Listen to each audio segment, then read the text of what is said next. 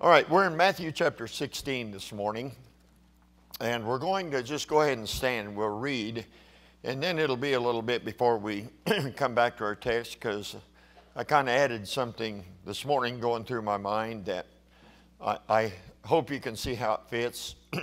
But anyway, let's read beginning in verse 21. Now, Matthew chapter 16, this is where Jesus was with his disciples at Caesarea Philippi, and he asked them, "Who do men say that I, the Son of Man, am?" And they gave their response to what they had heard. And then he said, "But whom say ye that I am?" And it was a definite shining moment for Simon Peter when he said, "Thou art the Christ, the Son of the living God." The central truth of all the Bible is who Jesus Christ is. God came in the flesh. And Jesus commends him for that and said, "Flesh and blood didn't reveal this to you, but my Father, which is in heaven, revealed this unto you." And then he talks to Peter and talks about the authority and of the church. And then, anyway, verse 20, I don't have time to get into all the background. Verse 20, "Then charged he his disciples that they should tell no man that he was Jesus the Christ." Which sounds very strange to us, but we'll give a little explanation of that in just a little bit. Verse 21, "From that time forth began Jesus to show unto his disciples how that he must go unto Jerusalem and suffer many things of the elders and chief priests and scribes, and be killed and be raised again the third day." We probably should pause and think about what astounding, shocking words these were to the disciples, because they were not thinking his death at all. And that's evident when Peter says in verse 20, or when it says in verse 22, "Then Peter took him," means he took a hold of him, physically laid hands on him, and began to rebuke him. You can tell that shining moment didn't last long. Isn't that right? "Then Peter took him and began to rebuke him, saying, Be it far from thee, Lord, this shall not be unto thee. But he turned and said unto Peter, Get thee behind me, Satan. Thou art an offense unto me. For thou savorest not the things that be of God, but those that be of men. Then said Jesus unto his disciples, If any man will come after me, let him deny himself, and take up his cross, and," say it, "follow me."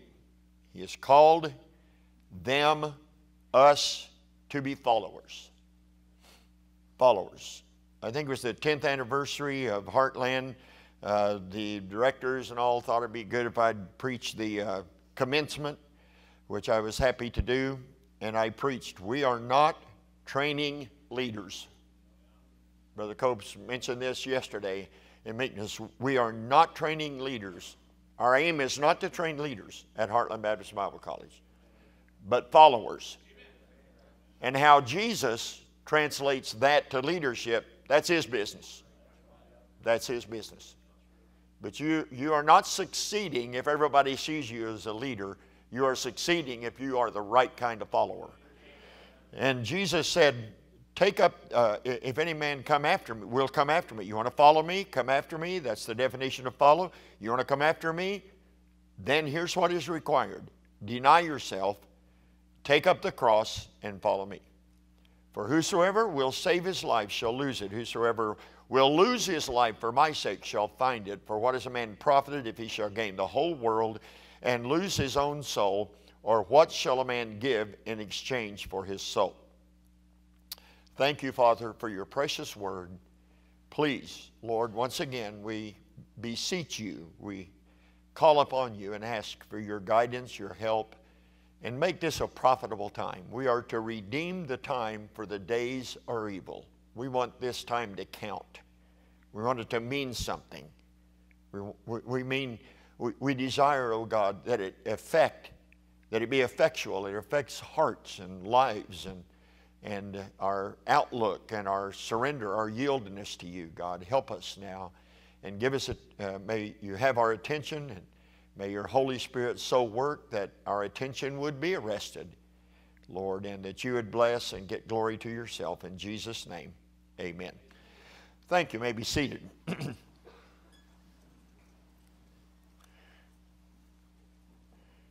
I want you to go also, now hold this, but go to 1 Timothy 6.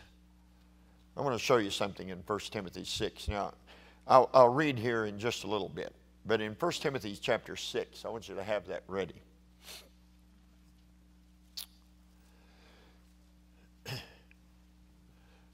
Now, if you let me talk to you here a little bit, and please follow along. This may not be the attention grabber and thing that maybe we should use, but here this all just kind of came to me this morning. I wanted to relate it to you and show you hopefully how it fits in what we are talking about here.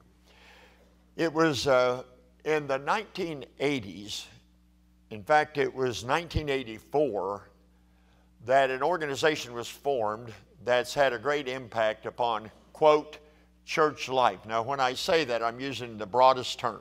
So I understand the difference in what I'm saying, church life, and a local New Testament church. I understand that, but I'm talking about how it is normally, commonly used out here.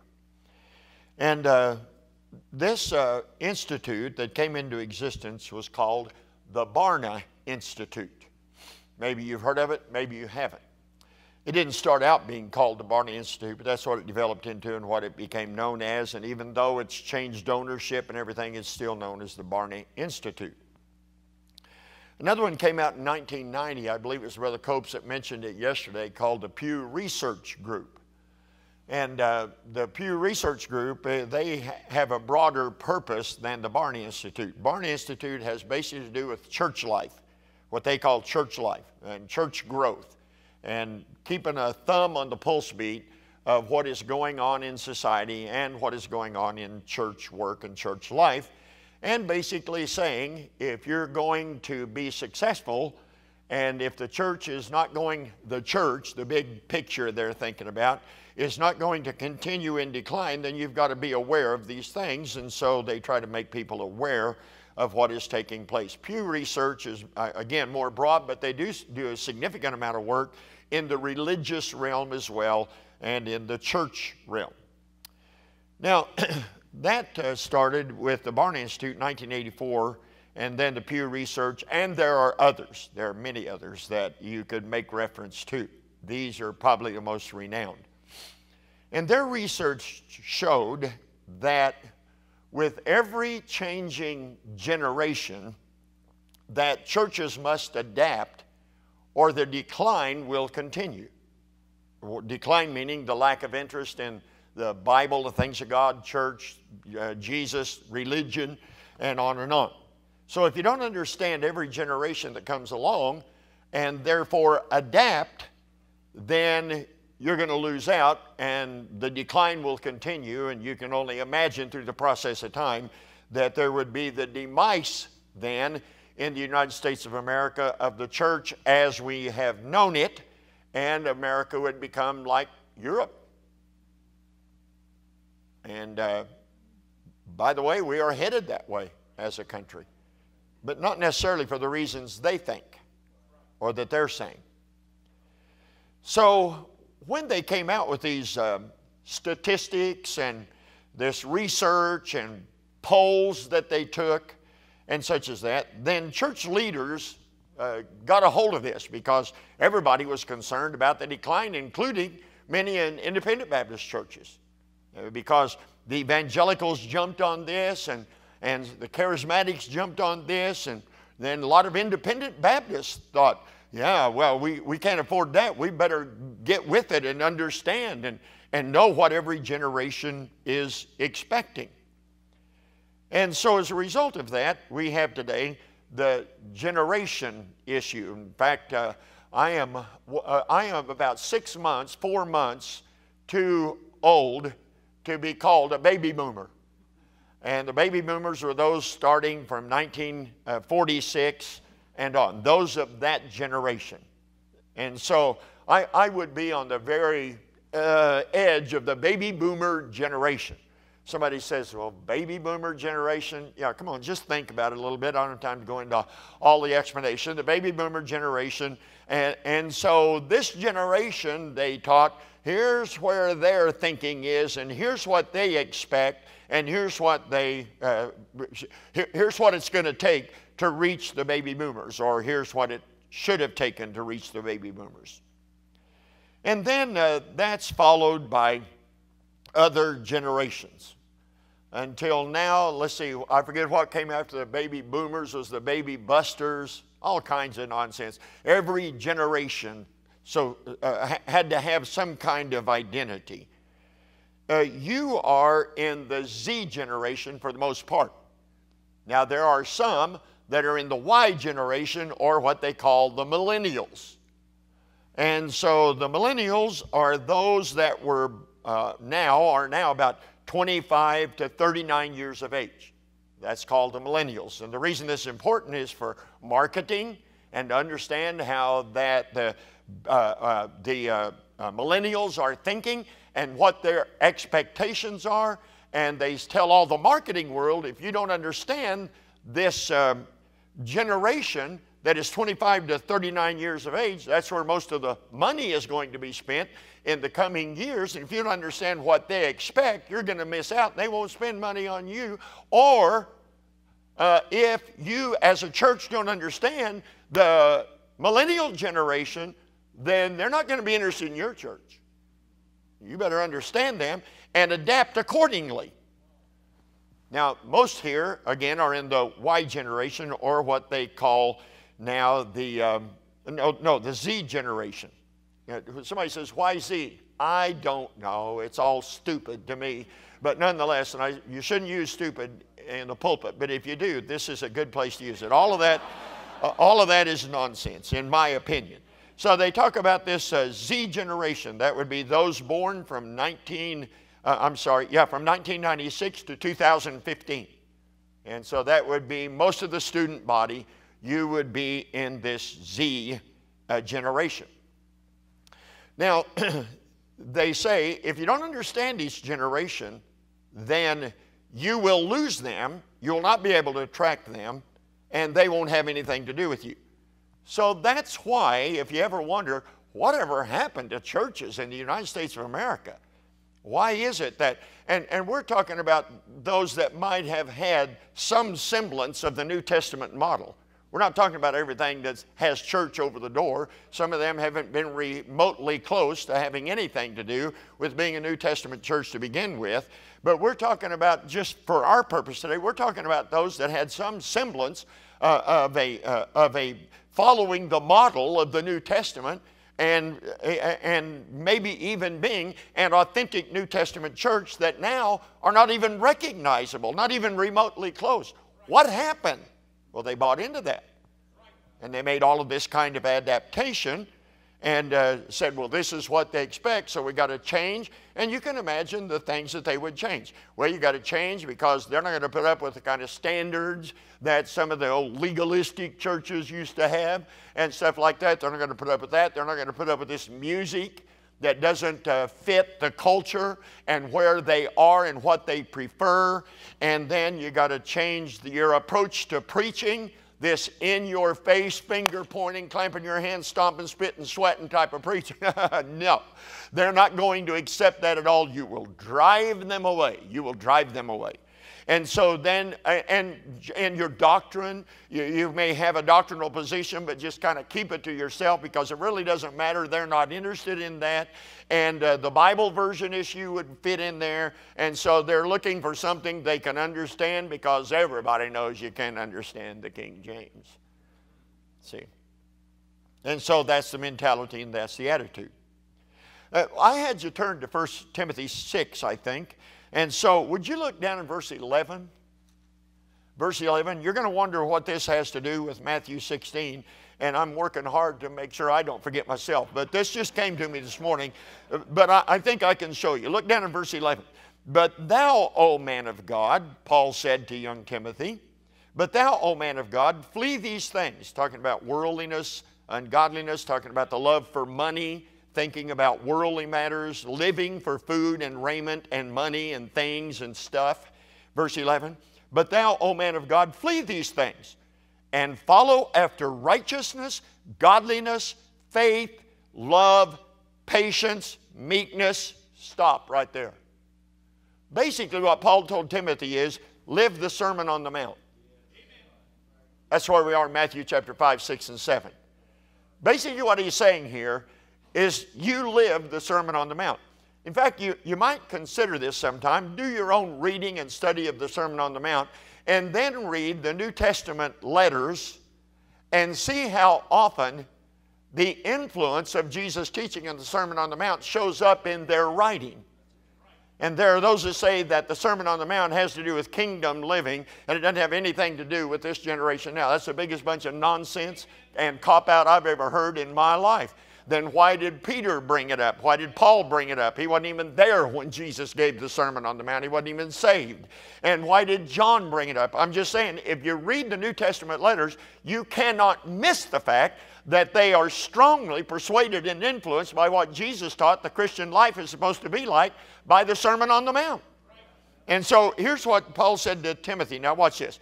But thou, O man of God, flee these things and follow after righteousness, godliness, faith, love, patience, meekness. Don't stop.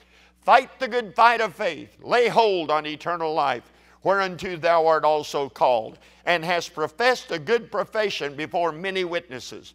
I give thee charge in the sight of God, who quickeneth all things, and before Jesus Christ, who before Pontius Pilate witnessed a good confession, that thou keep this commandment without spot, unrebukable, until the appearing of our Lord and Savior Jesus Christ. Now, Timothy didn't quite live that long, but suppose he would have. Okay, now here's my imagination going here. What if God saw fit to let somebody like Timothy be ageless, and so he just lives on and on? So he left us one witness from nearly 2,000 years ago. And let's say Timothy was still walking around. Come on, your imagination, I'm asking for that. Imagine that he was still here among us, and of course we would have him come, and he would want to come preach chapel at Heartland. Somebody say amen. Amen. What do you reckon he'd preach? Well, I can tell you almost exactly what he would preach. He would preach that we ought to follow after righteousness, godliness, faith, love, patience, meekness, that we ought to fight the good fight of faith, and that we ought to be true. Now hold on. He said, actually, this is all I know to preach, because the inspired apostle, Paul, gave me this order that I'm supposed to do this till Jesus Christ comes. So the message I would have had in the first century is the message I have in the 21st century. And nothing would change. See? And if you look on in verse 15, well, let's read verse 14 again. That thou keep this commandment without spot, unrebukable, unto the appearing of our Lord Jesus Christ, which in his times he shall show who is the blessed and only potentate, the King of kings and Lord of lords, who only hath immortality, dwelling in the light which no man can approach unto, whom no man hath seen nor can see, to whom be honor and power everlasting. Somebody say it. Amen. Amen. Wow. He got on a roll there, didn't he? Well, I see it. He did. I can just tell you right now, he did. Now, here's what I gather out of that. It is this, that Timothy was not taught to be sensitive about what every generation expected. See? Now, I'm not against knowing what's going on. I'm not against that. I mean, all the years I was pastor, I used to subscribe to magazines like Newsweek and let me see, what was another one? U.S. News and World Report, some of those things. You don't go to them to try to establish a position and decide how you're supposed to look at life and the issues of our country. You don't do it for that. But if you're a preacher and you're preaching to people, your congregation are exposed to all the stuff that's going on in our culture, you do want to kind of keep the thumb on the pulse beat of what's going on in your own society, in your own culture. We teach in the homiletics class that we preach in 3 worlds, that we are supposed to preach and understand, or we must understand 3 worlds. The world of the writer, we must understand the world in which we live, and the particular world in which every person in the congregation lives. And so I'm not against understanding and knowing. I don't think it's wrong for a preacher to be aware of all these generational things and what people are saying about it. It just doesn't have anything to do with how we approach teaching and preaching and carrying out the work of the gospel. Because we are not interested necessarily in what every generation out here expects from church and from the pulpit and from preaching. We are interested in what Jesus, the chief potentate and King of Kings and Lord of Lords, we are concerned about what He demands. See? So we don't shape our thinking and our philosophy and our methods, we don't shape them according to, well, what will fit. What would you, hello? What do you think a church ought to be like? Oh, okay, thank you. Write that down. Hello? Yes? Now, what do you think a church? Oh, really? Okay. Write that down right there. And now let's see. See what all the thinking is out here? Now let's make a church that suits everybody. That's insane. That's utter insanity. They're asking people what is expected of a church that don't have a clue what the Bible demands of a church. See, none at all. So again, I want to say that I'm not interested, and I think it's the thinking of our pastor and the president of Heartland Baptist Bible College as well. We might know what's expected, we might know what people are thinking, but we also know what Jesus demands. And the expectations of people is not what motivates us. The demands of Jesus is what motivates us. See? Okay. What does He demand? Well, what does He say He demands? We read a passage that says what He demands.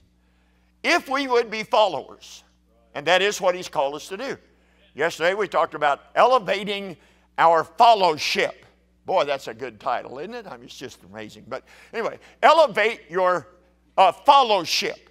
So we talked about what is involved in that. And how do you elevate your fellowship? And so today we want to talk about the demands of Jesus in this matter of fellowship. So if you're looking for a fancy title again, I have one. Are you ready? Deny yourself. Now, it comes out of the King James. You may not know what it means. But anyway, I think we can figure it out. Because the next step of authentic fellowship, of authentic ministry that puts us in a position to exercise authentic ministry, the next step is this. Deny yourself. Somebody says, oh, whoa. We don't live in a culture and society that really wants to hear about self-denial. That's why we went through what I just went through at the beginning. I understand that. As a matter of fact, I might fill you in on a little secret. Are you ready for this? There's probably never been a time when fallen man has really been desirous to hear more about self-denial. I think it shows up pretty well in the Garden of Eden that self-denial is not what fallen man would be interested in. Oh, yeah, but this is this generation. Yeah, it's not a whole lot different than the last one. I said in these terms, it's not a whole lot different than 2 generations before. Yea, 7 generations before, and on it goes. It's part of the fallen race in human man. But it demands. Jesus demands it. See, He comes to the disciples here, and He says to them, I'm going to go to Jerusalem. If you notice, it said, in verse 21, from this time forth, began Jesus to show unto his disciples. So there's a certain point where Jesus starts talking to his disciples about it's not going to be all about miracles. It's not going to be all about the multitudes coming. It's not going to be all about calming the waters in the sea and opening the eyes of the blind. It's not going to be all about 5 loaves and 2 fishes and the miraculous feeding of the 5,000, which people were totally enthralled with and wanted more of that. Jesus said, it's not going to be about that. Well, what do you mean by that, Lord? He said, I'm going to go to Jerusalem. And when I go to Jerusalem, I'll be delivered into the hands of the scribes and the elders, and those that hate me, basically, is who they were. And I'm going to be delivered into their hands and be killed and raise again the 3rd day, which I'm not even sure they heard that. But that's what he said. And when he said that, you just have to stop and think where they were to know how astounding this was to them. Because if you remember that all the way, now watch this, all the way till right at the time the procedures were starting for Jesus to be crucified, the disciples were in this big discussion about who is the greatest in the kingdom of heaven, or who will be, and who is going to sit on his left hand and who's going to sit on his right hand when he reigns. And clearly the disciples and most of Jewry that was exposed to the miraculous work and ministry of Jesus Christ and his teaching, most of them had expectations of deliverance of the Jews from Rome and the establishment of the kingdom, the restoration of Israel in the world, and they were thinking of reigning with Jesus Christ, because surely soon everybody's going to recognize that he is the Messiah, that he's going to sit on the throne of David, that he is going to restore Israel to promise. Everybody's going to understand that, and we will reign with him. Now, who's going to sit on the right hand and who's going to sit on the left? This became a matter of real contention among the disciples. Not by my estimation, it says so. There was stress among them. There was contention among them over this issue. And Jesus said, I'm going to Jerusalem. I'll be delivered into the hands of the elders and the chief priests, the officialdom of Israel that hates him and that have wanted him dead for nigh on to 3 years now, and wanted to do away with him. And Jesus said, I'll go there and be killed. And you wish that Peter's response was just born out of his sheer love for Jesus. But actually what happened when Jesus said that, the expectations of his disciples came crashing to the ground. Whoa, whoa, whoa, wait, die? Be killed, delivered into the hands of those people and be killed and die? No, no, no, no. We're talking about who's going to sit on your right hand and left hand when you reign. Excuse me, they weren't thinking about some future millennium, friend, which is going to happen, by the way. But they weren't thinking that. They were thinking here and now. And so was most of Jewry. If you read John chapter 6, and I believe it's verse number 15, that Jesus moved away from their presence supernaturally, lest they take him by force to make him king. I mean, this was the word. This is the Messiah. He is going to deliver us. If you knew the oppression of Rome, if we could understand that just a little bit even, then we'd understand why they were so excited about this. Rome made their lives miserable. Heavy taxation, awful suppression, and they wanted liberation from Rome. And they read about and heard about the glory days of Israel when she was the prominent nation in the world. And when the Messiah comes, yes, he's going to restore Israel back to prominence in this world. Yes, sir. That's what they're looking for. And Jesus said, I'm going to die. All the air was let out of their balloon, so to speak. Their expectations came crashing down. And Peter couldn't stand it. No, no, not under my watch. This isn't going to happen. No, sir. You just said he's the Christ, the Son of the living God. Don't you think you ought to listen to what he's saying? No, it isn't going to happen. No, no way is this going to happen. And Jesus said to him, get thee behind me, Satan. You know what Satan means. Adversary. One who is an opponent of. And Peter wasn't the devil, for crying out loud, but he had made himself an opponent because he wasn't thinking of the things of God as God revealed them. He was thinking as a man, and what he saw, and what he felt, and what he was therefore expecting. And so when Jesus hit him with reality, he couldn't take it, and he said, no, no, no, this can't be. This shall not be unto thee. And Jesus said, you need to get out of my face and get behind me.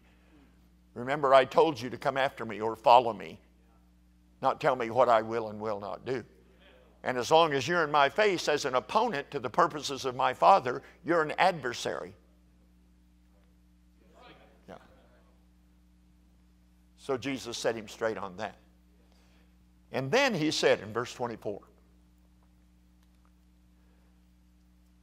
now Jesus said unto his disciples, can I get you to look back up here a second? He had to redefine for them what it meant to be Messiah. Can I have your attention? They were thinking, if you'd have gone up to them and said, what does it mean, Messiah? They would have said, well, he's going to reign, obviously. You can see that, I mean, even a guy like Nicodemus said, we know that thou art a teacher come from God, because no man can do the miracles that thou doest except God be with him. So what does Messiah mean in the minds of the disciples? Reigning, power, the throne, glory. Jesus is thinking Isaiah 53. Death, suffering, agony, pain, dying. That's the difference. Now, I like to ask it this way. If they didn't understand what it meant for him to be Messiah, which they did not, if they didn't understand what Messiahship meant, what's the likelihood they'd have a good handle on what discipleship meant? What does it mean to be Messiah? Reigning, power, glory, liberation of Israel. What does it mean to be a disciple? Well, hello, they would say. Reigning, right hand, left hand, positions of authority and power. We've been being trained for this very hour. And they didn't know what discipleship was.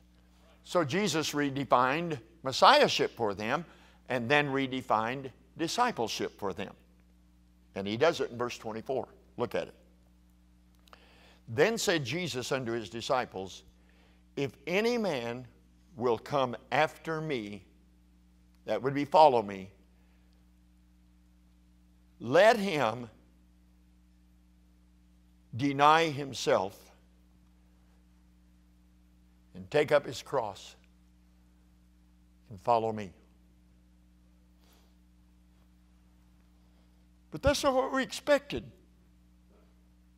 Right. But this is what he demands. This isn't an option. This is not an option. If in fact we're going to be a genuine, authentic follower of Jesus, which automatically will put us in the ministry, whether you stand behind a pulpit or not. Come on, we went through that yesterday. To be a follower of Jesus will automatically mean that you serve. You serve him by serving people. In fact, I've thought this out and searched it out best I can. There's not a way you can serve Jesus without serving people. What do you do? Serve Jesus. How does that play out? Well, me and Jesus, we have our own thing going. No, you don't. He outlines, he determines what a disciple is.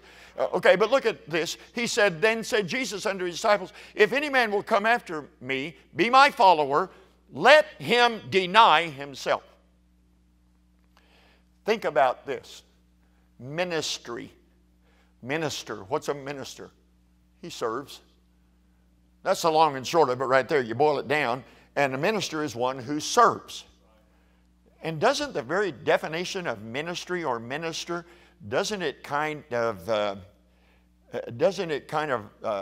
collide with the idea of self-centeredness, self-will? Of course it does.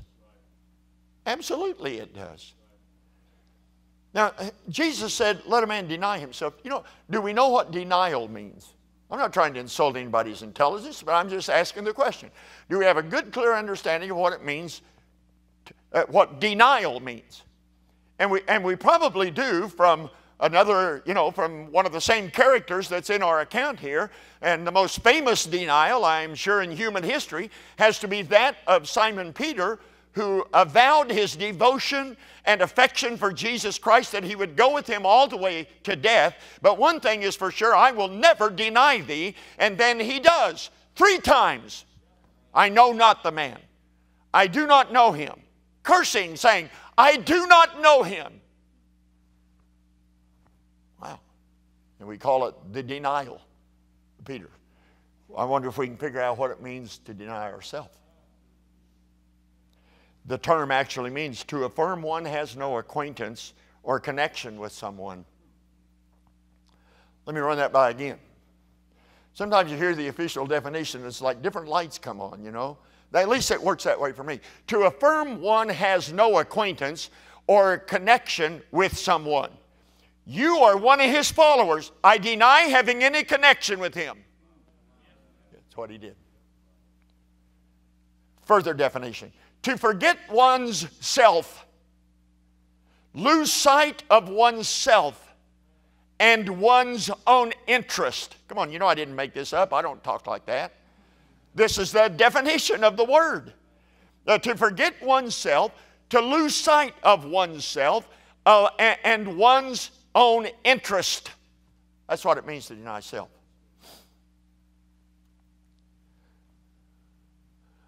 So, I'm going to ask this question. How can we have effective, authentic ministry and be at the same time self-centered? I hear what you're saying, Brother Sam, well, you need to hear what you're saying. See. Is this what Jesus expects? No, it's stronger than that. This is what he demands.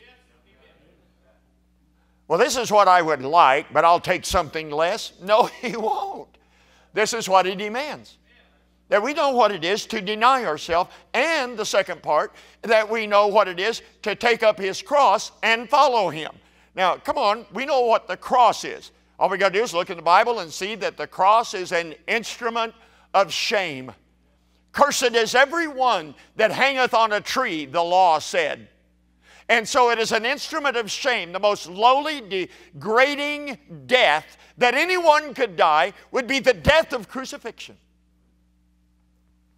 And Jesus said, you need to, if you're going to be my follower, you must deny yourself and then take up the cross. Identify with the reproach of Christ. That's another, ought to be a whole message on bearing his reproach. Because he went to the cross and took the reproaches, our sins, took the reproaches of all of us who reproached him. And then there are people that run around claiming to be his followers that say, well, I just didn't want to speak up there. Well, I know, but I was afraid if I said this, people might think I was some kind of radical or something. Basically what you're saying is, I don't want the reproach of being totally identified with Jesus Christ. And Jesus said, take up the cross. It's an instrument of reproach and shame. It's an instrument of pain. Nobody's asking for pain. Read through the Scripture. I love reading through 1 Peter in my Bible reading. Come to it about 4 or 5 times a year and come through 1 Peter and realize that in every chapter he talks about the suffering of Jesus Christ and that we are most identified with Jesus when we are called upon to suffer for his glory. That's when we are closest identified with Jesus, when we are willing to suffer with him for him. Think about that. But I have to be honest with you and tell you, it doesn't make me go to my knees and say, oh Lord, I want to suffer. Because nothing in us wants to suffer. Nothing in him wanted to go to the cross. I said there was nothing in him that wanted to become the sin bearer. There's nothing in him that wanted the defiance, the disrespect, the spittle, the buffeting, the cursing, the accusations against him. Nothing in him desired that. Nothing in him wanted to hear the sound of those hammers as his nails went into his hands and feet. See? So, yeah, suffering and pain. But Jesus said, if you don't take up the cross, you can't follow me. This is a demand. The cross, instrument of death. Well, if I take up my cross and follow him, die to yourself. Die to self. It's not like that's an isolated theme in the writings of the Apostle Paul, for example. Dying to self. I am crucified with Christ, nevertheless I live. Yet not I, but Christ liveth in me, and the life which I now live in the flesh, I live by faith of the Son of God who loved me and gave himself for me. Crucify self. Paul said, I die daily. What does he mean he dies daily? He takes his will and puts it to death on a daily basis. That's the only thing he could mean. See? And this is what is demanded. Now, I just want to stop here and say, or maybe, say, let's be real practical here and see how does this self-denial and dying to self, how does that relate to authentic ministry? Well, it simply means that if you're going to truly follow Jesus, a lot of your dreams and desires may never be fulfilled. A lot of your wants and wishes may never come to pass. Yeah. Yeah, but I want to follow Jesus, but I want. Well, then you tell me what it means to deny yourself. I can't imagine. I know my age, I'm aware of that, but so far I've got a pretty good memory. I can remember life. I had a wonderful life. I had a wonderful life. Wonderful home. I'm so thankful for my dad and my mother and the way I was raised. I was the fifth out of 6 children. It was a little rough between 2 sisters, 2 years older, a year and a half younger. They brought about most of the emotional scars of my life. And so it was a little difficult being raised between those 2 girls. But I was the 5th out of 6 kids. I look back and I've had a wonderful home life. And therefore, growing up, I had a positive attitude. My dad and I had a wonderful relationship. I loved my mother, maybe the best Christian I've ever known. Perhaps, I don't know how to measure that. But my soul, she was a wonderful lady. I'm so grateful for that. But I had ambitions and desires. Yeah, I was into sports. My brothers played ball. My dad played football. He still holds the record for touchdowns in the high school he graduated from in western Oklahoma. He still has the record, 7 touchdowns in one game. He used to run in county fairs and everything, outrun everybody and win prize money, and that's how he took care of his wife to pick up a few bucks here and there. And 3 kids. Till he got to where he couldn't run that fast anymore. Reach about 30 and things start changing and something happens. Yeah. I love my dad. I love sports. I could see myself in a St. Louis Cardinals uniform. Easy. Easy. I could see myself in a Boston Celtics uniform, who I despise and can't stand now, but then I liked them. Bill Russell, Bob Cousy, that generation. And so, oh yeah, I could see myself. But when I got about a junior in high school and realized I had somewhat overestimated my abilities, then I loved everything about the farm life. My dad was a wheat farmer, ran cattle and such as that, and I loved everything about it except the chicken house, but nonetheless, I loved everything about the farm life. I loved it.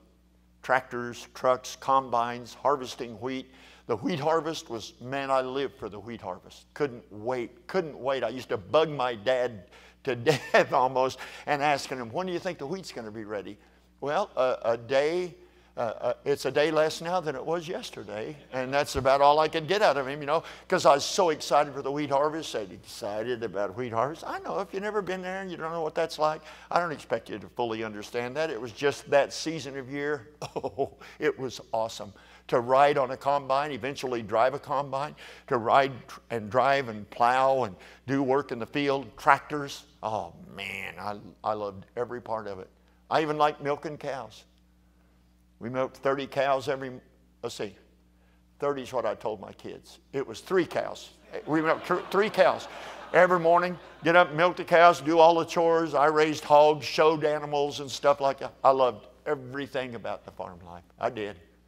I can be a farmer with my dad.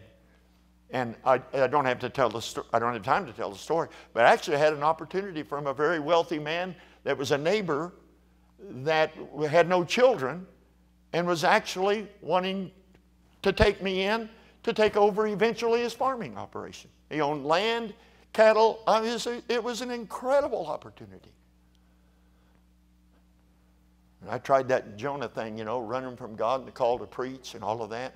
He wouldn't know you can't run from God. It's about like Adam and Eve hiding in the garden. Like they can hide from God. Like you can run from God. People are still trying. It's still impossible. And I remember starting in the ministry in Del City, as Brother Gaddis mentioned yesterday, in 1967. And I missed the harvest of 1967 for the first time. I missed harvest time, being there with my dad and helping. By then I could run the combine, do all this stuff, you know. And so I missed it. Well, it wasn't so bad because I was in school and working 50-plus hours a week. And I was married, you know, my first year of marriage. And so I had a lot going on, and I was far enough away. It didn't bother me that bad that first summer. The next summer, I was over here at Del City, and a harvest was coming. And I learned then from the pastor that I was working for, that was a childhood hero of mine, I learned this man demands all in or you're out. That's what he demands. But harvest was coming. And I wanted so bad to be a part of it. So I kind of hinted around to him and said, how about, you know, my dad's getting ready to have harvest, and instead of me taking a vacation later, could I just kind of have a week to go up and work for my dad? And he could use a combine man right now. And you think that'd be okay? He said, no. No, you don't get a vacation until I say you get a vacation. Yes, sir. And I'm not proud of this necessarily, but I went back to my house and cried. And then when the wheat harvest started, right north of Del City there, if you take Sooner Road over there, and on the edge of Del City, if you follow Sooner Road or Sunny Lane Road up there, and you go out far enough, there's wheat farming out there. There was then. And it's good bottom land, great farming, good wheat land out there. And I'd go out there every day that week. I'd take me a sandwich, and I'd go out there and sit in my car and watch the combines run and cry because I wasn't up there with my dad. I mean, somebody said, how could it be that big a deal? I don't expect you to understand. I'm just telling you it was. I mean, I wanted that so bad. And I'd listen to those combines come by. I'd get close enough, Brother Jason, where I could smell the dust coming out, you know, threshing and everything. And just the smell of it, the sound of the combines, the grinding of the wheat going through the cylinder and into the process. Oh, man, everything about it, I wanted it so bad. And I sat there. On the last day, I watched him cutting wheat, saying, I'll never do this again. I'll never do this again. And it just broke my heart. But I couldn't follow Jesus. And well, so, as your pastor, there's a problem. Actually, God probably used him to teach me a lesson. Look, son, I own your life. God wasn't mad at me because I love farming. But it would have been terrible if I'd have loved that more than I loved him. And if I'd have ruined an opportunity in ministry there where this man was giving me an opportunity, if I'd have ruined that by my own selfishness to say, no, I want to run the combine. I want to be with my dad. I want to do this and I want to do that. You know what I had to do? Deny myself. It may be a silly illustration, but I'm just saying, you're going to have to live it out in your life. whatever it might be that's going to stand between you and being totally a follower of Jesus Christ, you're going to have to say no to some of your self-ambitions and some of your desires and some of the dreams that you've had since you were very young. And now you can see the opportunity to have it, and you could, except for what? Well, you got to be at church, and I've got ministry responsibilities, or you might be in full-time ministry and your pastor is not very compassionate about your heart being somewhere else besides where you are. Are you listening to this?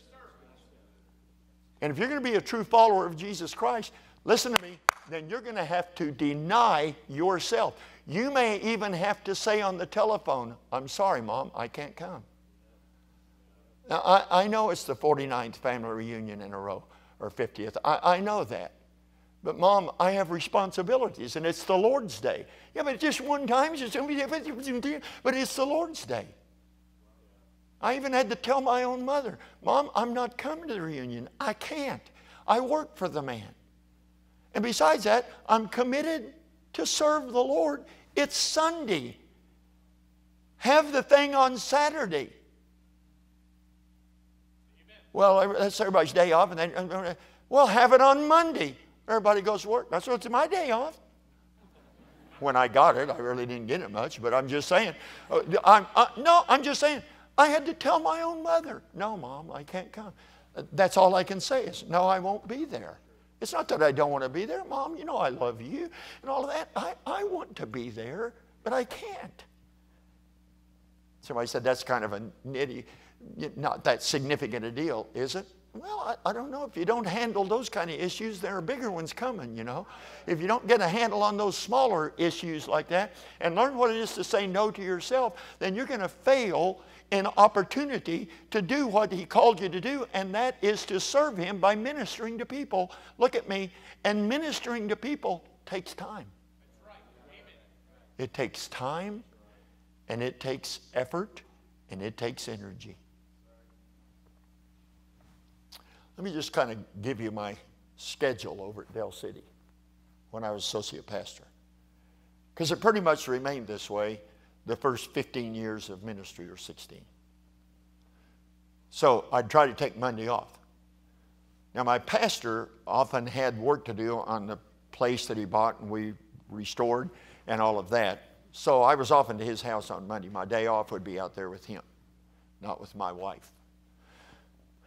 And then our little child, when the first one was born.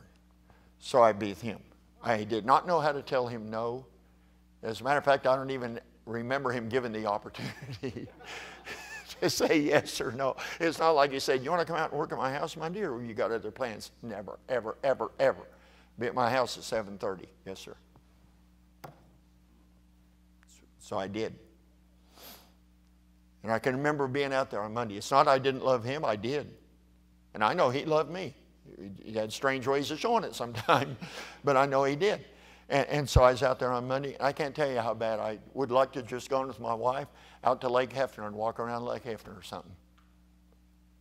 That's a big body of water to me. I didn't know there's great big beer stuff and that. I didn't pay much attention to what was going on. I mean, I just to do something, go fishing. Like that. Nope, I was out there. And then there were other times we were in building and remodeling projects and so forth. And I can remember the time I got in trouble when we had worked, starting on a Friday, had worked all the way to Saturday morning. So we had worked 24 hours. We're laying carpet, used carpet, in an old building where there wasn't one square room in it. They all had, you know, it was poorly built. It was an old army barracks moved in. And we're putting down used carpet. Well, all kinds of challenges there. And so the pastor came to the church at 7 o'clock in the morning, and we've been working all night.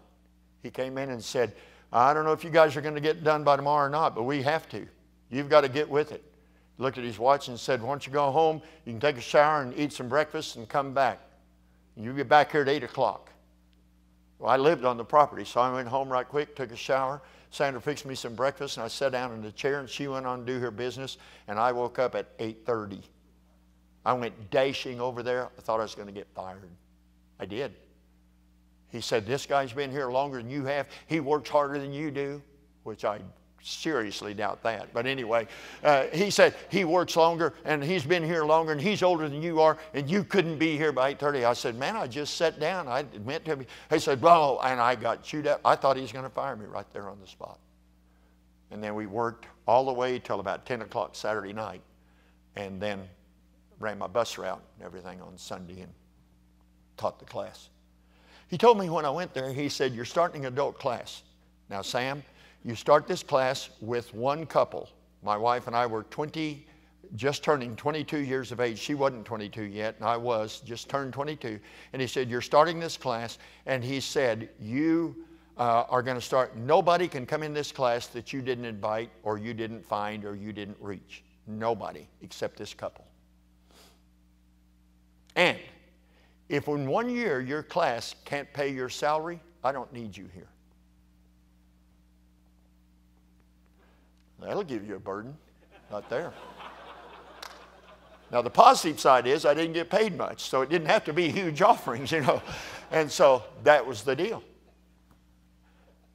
And I can remember that our deal was we'd knock doors or do work around the church. We didn't sit around on computers. We didn't sit around planning. We didn't have planning meetings every 3 months and plan and organize and do all that stuff. But the church was growing, it was exploding. We went from about 450 when I went there to 900 in about 2 years. And people were getting saved and things were happening. My wife and I volunteered for a bus route. That was not a part of our job description. And he got up in the pulpit and said, we need 2 bus workers. It was the first month we were there, at the end of the first month.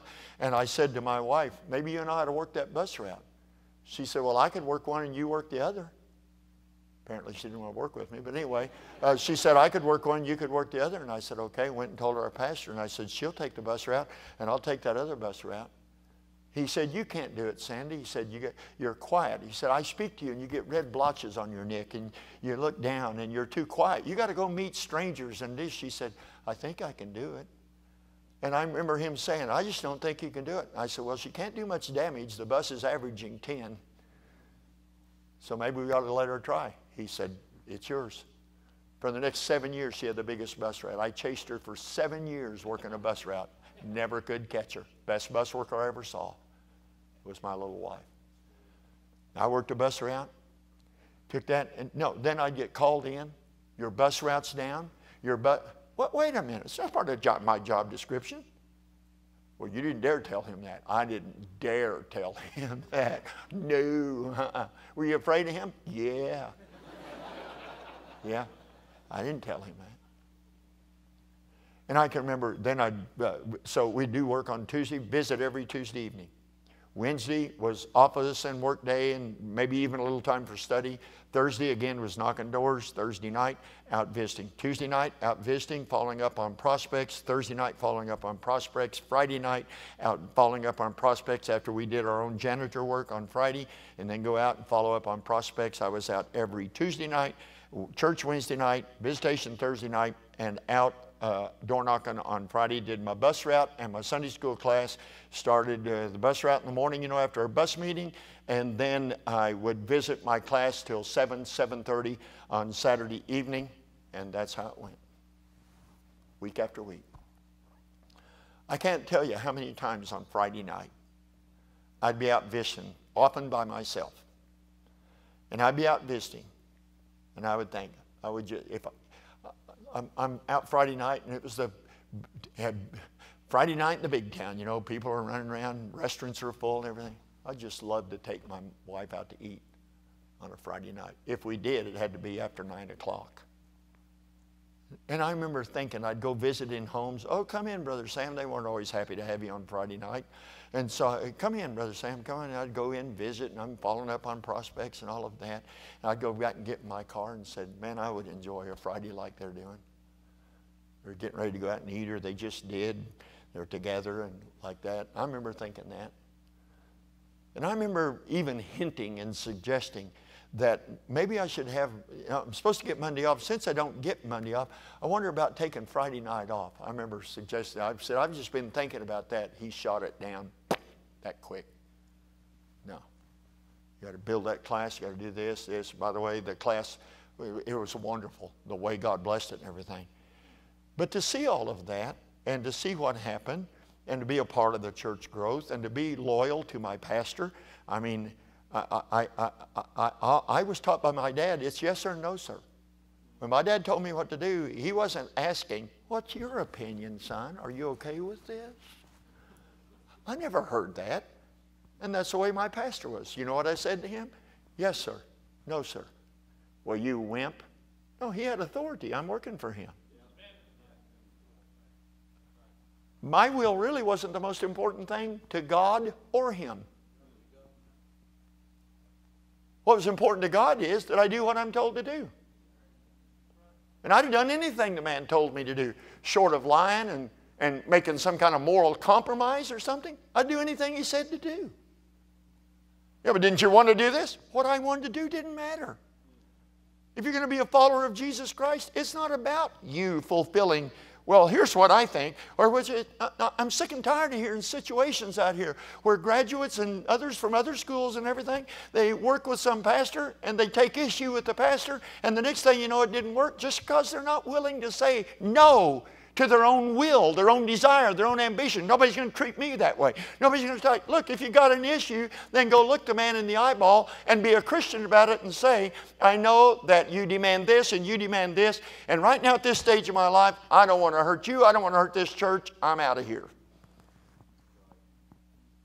But you don't go running around whining and complaining and griping to somebody else and making it still all about yourself. If you're going to be a follower of Jesus Christ, you've got to learn in the little issues of life and in the big issues of life that you say no to yourself.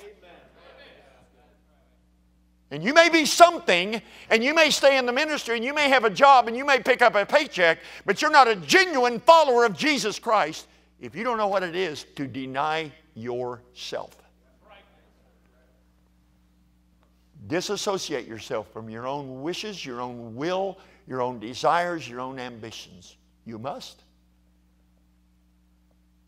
if you're going to follow Jesus.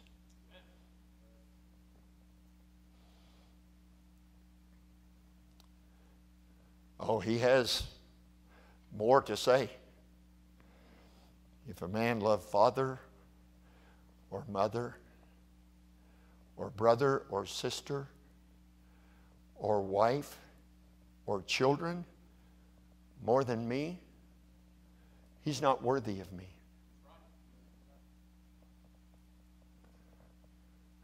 You know, Brother Sam, I've always wondered what that meant. Exactly what it says. Yeah, but no, you died, remember? Well, you're not dead yet, huh?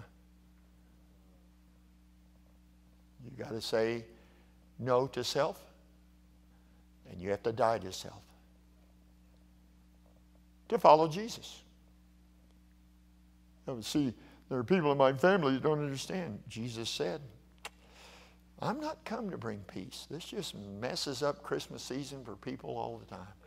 I did not come to bring peace, but a sword. And devotion to me will separate a father and his son, a mother and her daughter, a mother-in-law and the daughter-in-law, which there's already issues there anyway, but I'm just saying. Jesus said, I will cause division between a father and a son, between a mother and a daughter and a mother-in-law and a daughter-in-law, and because of devotion to me, a man's foes shall be they of his own household. Now, he presented that as a possibility in following him. Now, do you want to follow Jesus? Well, I'm going to be in ministry, but what? Go on your own? A maverick minister for Jesus? No, it'd be a fake minister for Jesus.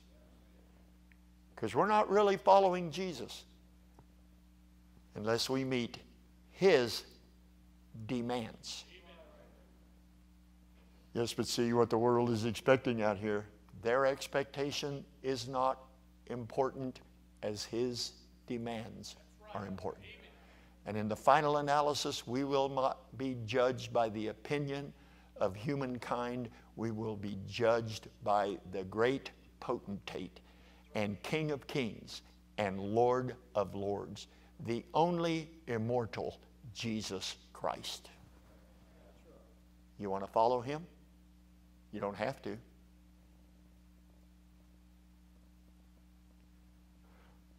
Well, what do you mean you don't have to? You don't have to. You can save yourself from it. But in verse 25 he said, you'll lose. You'll lose it. You'll lose the life I had for you. But if you lose yourself for my sake, you'll find it. You'll find it. Don't claim to be any great example of anything. I don't. But I can just tell you right now, my wife and I have had quite a bit of time to talk about it. Well, I guess even more since our 50th anniversary and then 50 years and trying to be in the full-time ministry, we talk about a lot of things and that we've experienced, that we've been through. Look at me just a second. We wouldn't trade the life he's given us for all the money in the world, all that whatever the world, we wouldn't trade the life God has given us for anything. She'll be here the next hour. You can ask her. We wouldn't. We wouldn't trade it for anything. Would you do anything different? Only to do it better, hopefully. Only to learn sooner. But no, we wouldn't trade it. Well, that's just not for me. Well, then you don't have to. But you lose what he would have had for you if you're willing to deny yourself and take up your cross and follow him. Well, what's that life supposed to be like? You have to ask. He's not the man I used to work for that was a pastor that was really tough and sometimes not very thoughtful. He's not like that. No man. He said, no man is going to forsake houses and lands and family for my sake, but what he will be restored, not just with everlasting life, but an 100-fold in this life. You know what I say to those words? Amen, amen, amen. He is true to his word.